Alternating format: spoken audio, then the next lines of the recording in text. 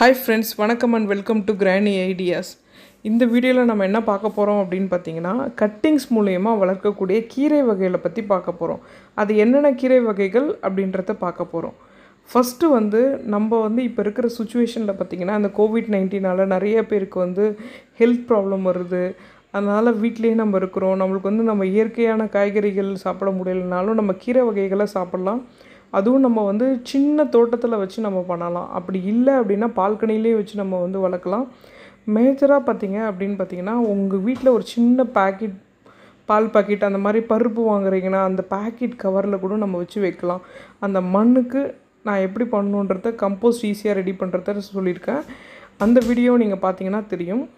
அந்த லிங்க்கை கீழே டிஸ்கிரிப்ஷனில் கொடுத்துருக்கேன்.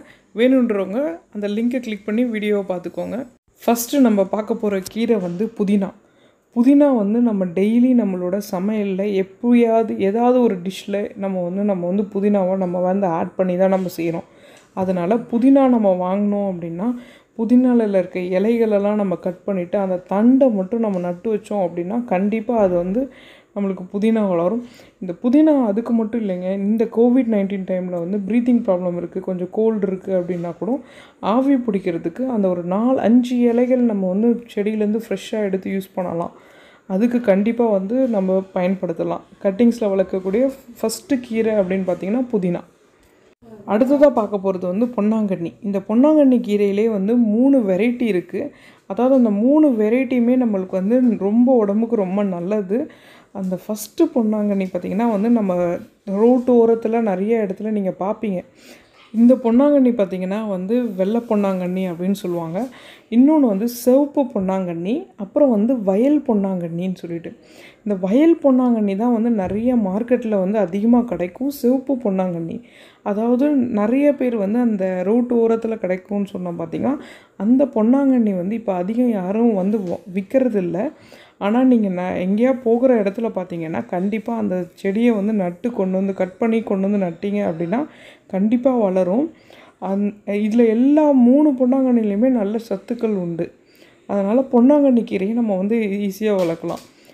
அடுத்தது வல்லாரைக்கீரை.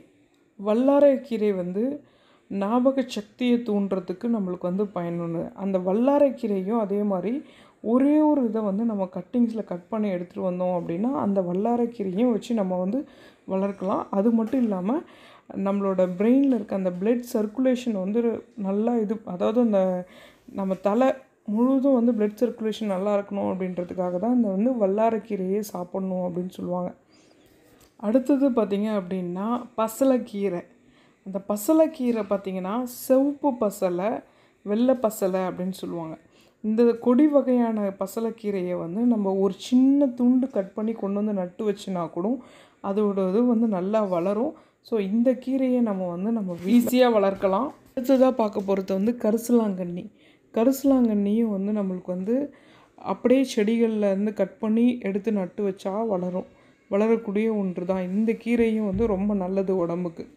அடுத்ததாக பார்க்கக்கூடியது தூதுவளை. தூதுவளையை நம்ம தினமும் நம்ம உணவில் எடுத்துக்கணும்னு சொல்லுவாங்க. அதாவது ஒரு இலையை வச்சு ரசம் வச்சு சாப்பிட்டோம் அப்படின்னா கூட நம்மளுக்கு எந்த நோய்களும் அண்டாது அப்படின்றது நிறைய இதில் நான் படிச்சிருக்கேன், கேள்விப்பட்டிருக்கேன். கடைகளில் வாங்கிட்டு அந்த கீரைகளை உங்கள் வீட்டிலே நட்டு வளர்த்து சாப்பிடுங்க. அதோட நல்ல டேஸ்ட், அதோட ருசியாக இருக்கும். அதுவும் சமயத்தில் ஹெல்த்தியாகவும் இருக்கும். குழந்தைங்கள் வச்சுருக்கீங்க அப்படின்னா கண்டிப்பாக வீட்டில் இந்த மாதிரி செய்யுங்க. உங்களுக்கு எங்கிட்ட கார்டனுக்கு அந்த பேக் இல்லை, க்ரோ பேக் இல்லை, மண் தொட்டி இல்லை அப்படின்னா நீங்கள் எதுவுமே கவலைப்படாதீங்க. ஈஸியாக நம்ம வளர்க்கலாம். அதுக்கு கீழே இருக்க டிஸ்கிரிப்ஷனில் ஒரு லிங்க் கொடுத்துருக்கேன். அந்த வீடியோவை பாருங்கள். தேங்க்யூ, நன்றி, வணக்கம். Granny ideas. இந்த கீரைகள் ஈஸியாக நம்மளுக்கு கிடைக்கக்கூடிய ஒன்று. இதை நம்ம இந்த டைமில் பார்த்திங்கன்னா இந்த COVID-19ல் நம்மளால் அதிகம் கீரை வகைகள் நம்மளுக்கு ஃப்ரீக்வெண்ட்டாக கிடைக்கணும்னு நம்ம சொல்ல முடியாது. அதனால் இந்த மாதிரி கிடைக்கும் போது நீங்கள் எந்த கீரைகள் கிடைக்குதோ அந்த கீரைகளை வாங்கி நீங்கள் இந்த மாதிரி கட்டிங்ஸ் மூலயமா வளர்க்குங்க. அது வளர்க்குறதுக்கு எப்படின்றத ஒரு சாம்பிள் வீடியோ காட்டுறேன். இது பார்த்திங்கன்னா வயல் பொன்னாங்கண்ணி. இந்த வயல் பொன்னாங்கண்ணியை நான் என்ன பண்ணேன் அப்படின்னு பார்த்திங்கன்னா வாங்கிட்டு ஃபஸ்ட்டு அந்த கீரையெல்லாம் ஆஞ்சிட்டு அந்த ஸ்டெம்பை மட்டும் வச்சு நட்டு வச்சேன். அது நல்லா வளர்ந்தது.